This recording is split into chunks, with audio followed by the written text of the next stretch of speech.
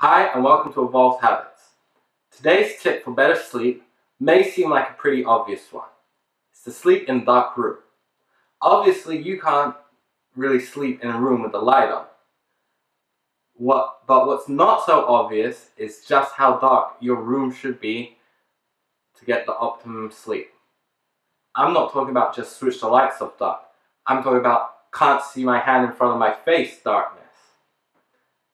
If you can only make one adjustment to improve your sleep, this would be the one. For me, it made the most positive impact for my own sleeping problems. Once I started sleeping in a room this dark, I would wake up more refreshed and energized than I ever had. This is how dark my room gets at night. This is actually in the daytime, which is why there's light coming around the door. It's even darker at nighttime. So this level of darkness actually helps you sleep in 3 ways. 1, there's no more distractions to look at, so you get to sleep a little bit faster. 2, it actually helps to entrench your circadian rhythm, so you get sleepy at bedtime. And number 3, most importantly, when it's completely dark, your melatonin levels are the highest they'll be. This helps you to get the most deep and restorative sleep that you need. Now, I have seen people suggesting that you should expose yourself to a red light for the entire night. I've talked in a previous video about how you should do it before bed to increase melatonin production. But while it's not as bad as a white light all night, red light all night is still not going to give you the same melatonin production as complete darkness.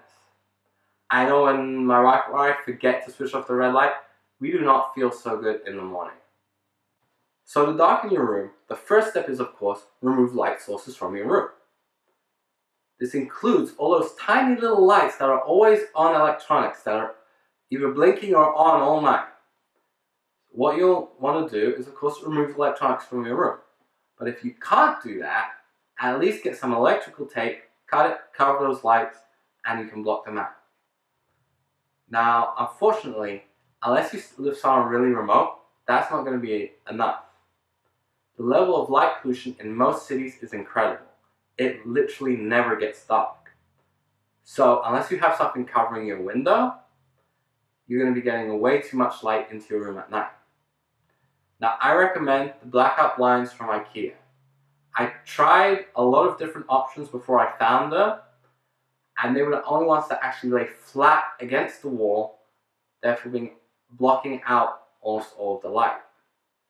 Now, if for some reason you can't modify your room and get it dark enough, you could wear an eye mask while you sleep.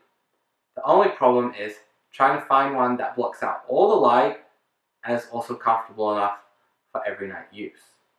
The only tricky part about sleeping in complete darkness is getting used to sleeping in complete darkness, especially if you ever used to be afraid of the dark. The trick is, of course, to do it in stages. First you get the lights out, then once you're used to that, you put up the blackout blind. But don't lower it all the way to the bottom of the window, leave an inch or 2, so a little bit of light can still come in. Then once you're used to that much lower level of light, you can pull it down all the way. What helped me the most, once I got to that stage, though, was a motion-activated night light. This gave me an easy to turn on source of light whenever I thought there might be a monster creeping around my room. But once you actually start to experience the benefits and how refreshed and energized you feel in the morning after you sleep in such a dark room, you are going to quickly get an obsession with covering up every single source of light in your room, like I did. Okay, well, I hope you enjoyed this video. If you did, please give me a thumbs up, hit subscribe. You can check out my playlist of other sleep tips. And I hope you have a good night, sleep tight. I'll see you for the next video.